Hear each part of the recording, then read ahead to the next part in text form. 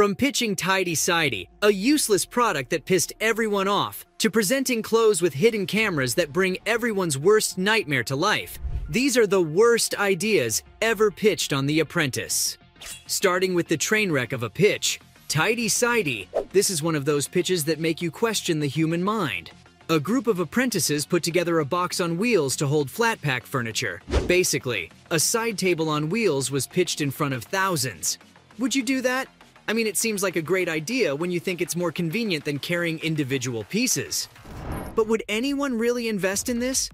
Seems like the answer to that was a hard no when Lord Sugar said the product sucks. Now that can be really heartbreaking for those who invest themselves in a product to pitch it. But hey, what doesn't kill you makes you stronger. When you think of times an Apprentice participant got turned down, this instance always comes to mind. It's also the short-sightedness that lost it the vote, because what about a trolley that can carry your stuff? Two people can do the work too. If you're pitching a product that dies as soon as you assume two people are doing the work together, it's better to stay silent. Another pitch that gives tidy-sidey tough competition was what I'm calling failed humor. In one of the series editions, Stephen Ugawala and his team came up with a unique idea for a video channel. They were pitching to the huge and wildly successful team of BuzzFeed.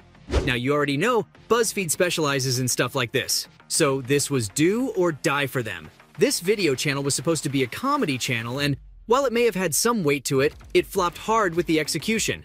You're telling me somebody pitched a comedy channel with terrible jokes? That's rough, and that was the reality for this group.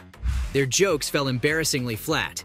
And can you believe one of the BuzzFeed panel members asked if the channel was for 8-year-olds? There's nothing as bad as your joke not making people laugh, let alone being insulted for your jokes. I want to salute this team's courage for sharing their idea. Just like this, Colony Gin is another horror story emerging from Apprentice. Oh boy, I don't know where to start with this one. If The Apprentice has taught us one thing, it's that all you need to do sometimes is think. The group behind Colony Gin didn't get the memo for sure. Starting with the name, troubling connotations, anybody? The name echoes all sorts of unpleasant connotations related to British imperialism and the slave trade, and it gets worse. They also put a map of Africa on the label. A moment of silence for this group, please. In their defense, they really meant to use India. Need I say more? The judges heard the pitch and turned it down with harsh remarks. The pitch haunts the archives of Apprentice to this day. While we're on this topic, we can't leave Splish Splash behind. In retrospect, it's not a bad idea. It probably would sell in the day and age of social media too. The execution fell flat, which is another lesson in how your execution can make or break your idea. The item was meant to prevent children from splashing water out of the bath. Those of us who live with kids or have kids of our own know this is a good idea. The mess kids tend to make in the bath can take a long time and a backache to clean up. However, when the candidate, Laura Hogg, pitched the product to Amazon's team, she asked them to order 1 million units, which may have been too high an aim. Karen Brady pointed out that this would not be helpful in emergency situations. This could have improved and possibly gone through if Laura had made her case. Often candidates fail because they do not make their case airtight. Regardless, this lies in the Hall of Fame of Apprentice's worst pitches. That said, the worst pitches do not end there. We have cat size to discuss. If you're a cat parent, this one's especially for you. These Apprentice candidates presented a product that would make cats slimmer. Now, don't get me wrong, nobody wants that. But there are some cats who get super obese and that affects their health. This is why this product was fine, until it fell through because of the name and tagline. Let's just say both left a bad taste in the mouth and were confusing. If you haven't already guessed, it was a clever pun on reflective cat eyes on the road. Sure, but where's the connection? Not every cat-related thing can be put together. The tagline is drumroll please, see their light. I don't know what this was or what it meant, and neither did the judges. I'll always remember cat size as the ship that capsized. Oops, that had to be done. I've got another contender for the worst pitches ever in Apprentice, and it's the relationship guru. Lauren Riley, Felipe Alviar Baquero, and Daniel Lastman presented a board game together, and it was rejected immediately. They designed a game for relationships and presented it to Waterstones, Europe's largest bookshop. This board game was supposedly for dating, but it died a tragic death for many reasons.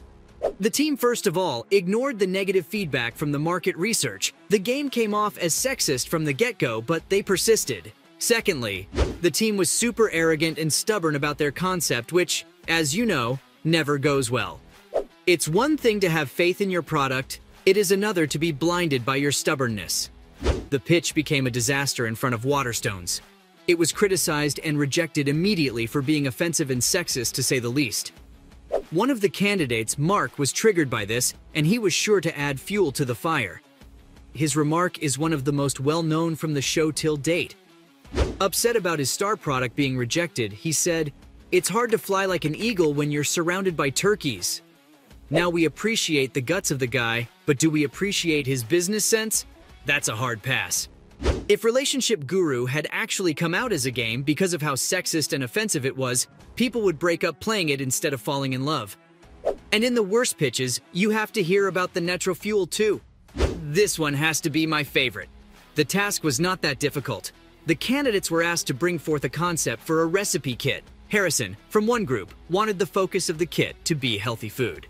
The idea was multidimensional, in the sense that it had to be healthy not just for your body, but mind too. Not a bad idea. He had us there in the first half. But then, he was convinced by his teammate to settle on the recipe kit being a chicken curry. Now isn't that something gymmers and healthy eaters can celebrate? Imagine chicken curry being a healthy meal for you. Hell, even I'd become healthy then.